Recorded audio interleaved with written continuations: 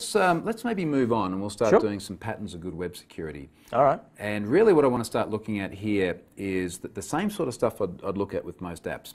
And where I normally start is the OWASP top 10. So let's have a look at this document and we'll talk a bit about OWASP.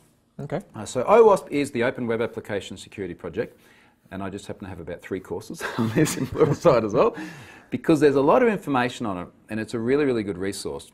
And effectively what OWASP does, first of all, they're a not-for-profit organisation. Okay. So they are there for the greater good of security on the web, which is very, very nice. They're technology agnostic, which is also very nice. So they apply equally to ASP.NET as to PHP, as to Node, as to anything that's angle brackets on the web. Yep. Even things that are not angle brackets, because they've got a whole bunch of stuff that covers, APIs and JSON. Right. Maybe we should just say HTTP. I was just about to say HTTP actually. Yeah, but then they might do stuff on sockets. No, stop it. So they do web stuff. And they produce a publication called the Top 10 Most Critical Web Application Security Risks. And they release this every few years, they update it. Oh, okay, yeah, because it says 2013, but that's the latest. So that's 2013, and 2013 hasn't actually changed much from 2010 either. Okay. So it's, whether you're looking at 2010, 2013, same sort of deal. Now what we might do, we'll just jump down a few pages. I'll jump down to page 6, and we'll try and actually fit this guy into the browser a little bit better. Oh yeah. So they have these top 10 risks, and we only need to sort of see maybe the top half a dozen here. But the thing they do here is they'll look at something like, say, injection. Injection is number 1. So injection is number 1, and we normally talk about SQL injection. It could be LDAP injection or other more obscure drop tables. Yeah, Bobby tables. I should have won. I normally have the shirt. I know.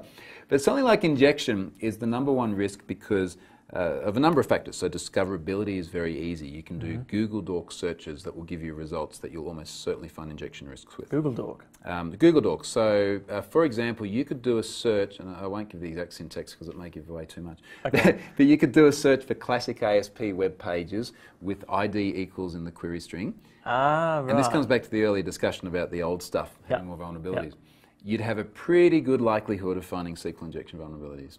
In fact, I've seen hackers do live streams of their attacks, and that's what they'll do. They'll look for live streams. ASPX. Yeah. Wow. So how those guys aren't locked up yet, I don't know. Yeah, that's what I was saying. Maybe by the time this goes live, they will be.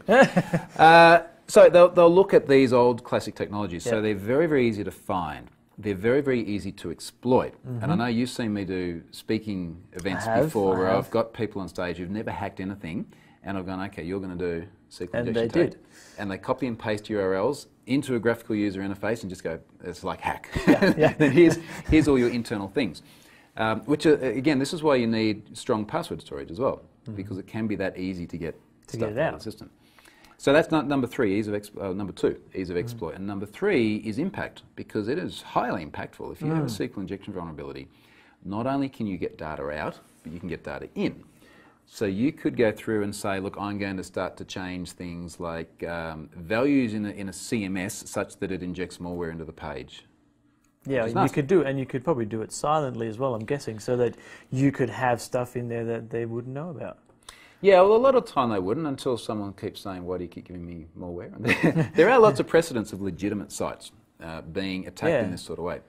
And of course, you could also just go and drop objects and things like that. Well, I'm just trying to get to the point that if you have SQL injection attack, it's not always that they're going to go, oh, drop the entire database or change everything, or it might be much more subtle, so that they just inject, they find a piece of HTML that's in the database or something like that, and they change that to their benefit, and you'd never know. Yeah, and it really depends on motivations as well, right? If it was, say, we often talk about 3 classes of a criminal. So we talk about hacktivists, and they're often kids, and they've got not a lot of skills, but they've got a whole lot of time and ingenuity. Career criminals that are in there to make money, and this is a lifestyle for them.